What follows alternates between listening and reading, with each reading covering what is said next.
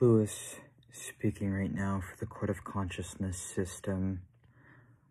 Can y'all please stop fucking bringing demons into things that have nothing to do with us? It's incredibly insulting and annoying when humans say stuff like, "Don't do that, that's demonic," and stuff like, when they say that people, how to explain, when they essentially act like we're not people and like demons are just these awful, horrible monsters, when that's not true of all of them. It's true of some of them, but it's true of a lot of humans too.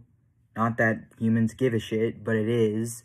And it's really fucking hard when I'm trying to fucking possess this guy and living with them in their day-to-day life, and we see crap online that is just making these assumptions, and it's annoying because that's not how we're like. And oftentimes people are saying stuff like, "Don't do this thing, it's demonic," or "Don't do that thing, it's demonic," or "If you do this thing, it's demonic." And it's like, we don't fucking care. Like, you guys are the ones making your own fucking problems for humans. We don't fucking care. We're like minding our own fucking business, trying to make lives for ourselves, trying to just fucking live here, sometimes possessing people, but generally we're not like honestly, fucking humans are the oppressors of demons, and I stand by that. Humans oppress sapient, intelligent demons a lot more than we do them, I think. And I mean, I don't know that for sure, but I have a fucking feeling, given how the majority of, like, other demons we've spoken to